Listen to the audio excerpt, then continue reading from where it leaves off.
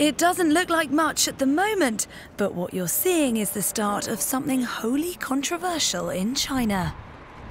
The 138-metre-high structure is still under construction, but is already being compared to the Fangyuan building, which is regarded as one of the world's ugliest.